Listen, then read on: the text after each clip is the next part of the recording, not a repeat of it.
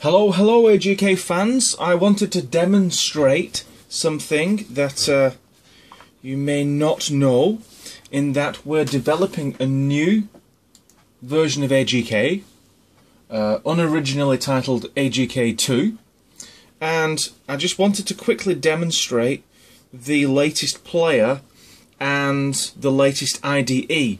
Now what you're looking at here is a quad-core tablet running the Android operating system, and I just want to show you how easy it is to actually get up and running doing Android development.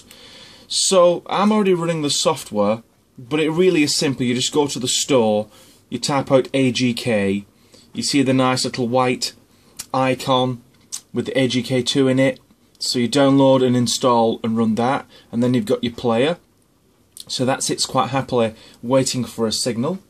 Now you'll notice here I've got my Mac. AGK V2 is going to be released on Steam, so you'll be able to find it, install it onto your computer very, very quickly and easily. So AGK V2 is here, and then I'm going to open one of the examples. So we go into the projects folder and find something, say, a shader example. So that loads in, and there's some buttons here. One's called compile, run, broadcast and debug. The one we're interested in is the broadcast one. So here's the program, pretty simple commands, just to load some media in and set a camera up, load in some shaders, apply it to the objects, and then a loop which will just run through a couple of simple instructions. So when we press broadcast, watch what happens on the tablet. The player's sitting and waiting for a program. I click broadcast on the Mac. The player kicks into life. Now it's actually transmitted the media and the program from the Mac to the tablet seemingly instantly, and it's now running at full speed on the tablet. And of course, because it's quad-core, it's super fast.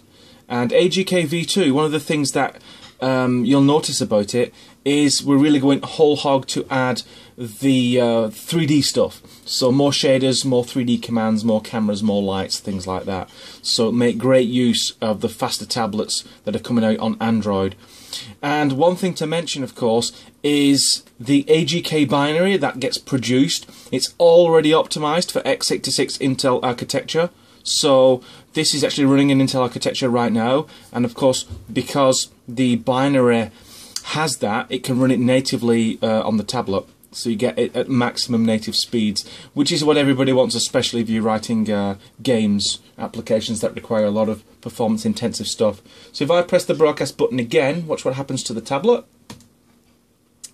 It goes back into standby mode, and of course I can actually run it on the Mac as well. So there's the same program running on the Mac, and it goes without saying, this is AGK, it's a cross-platform development language, so it will also run on Windows, it will also run on all the other platforms we support, including iOS.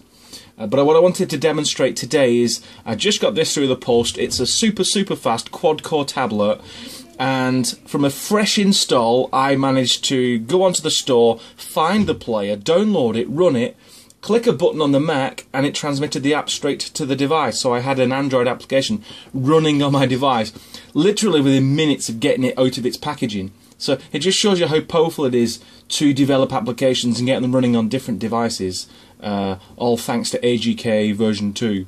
So this is a quick demonstration. I hope you enjoyed it, and if you want more information, the website is www.appgamekit.com. and you can check out more information, and there's a forum as well you can link to, so you can have a chat about what's going on and what's coming next. AGK V2 is still in development. We're expecting it to be released on Steam before the end of the year, so keep your eyes out, and we look forward to bringing you some more information on it. Until then, thanks very much for listening. Goodbye.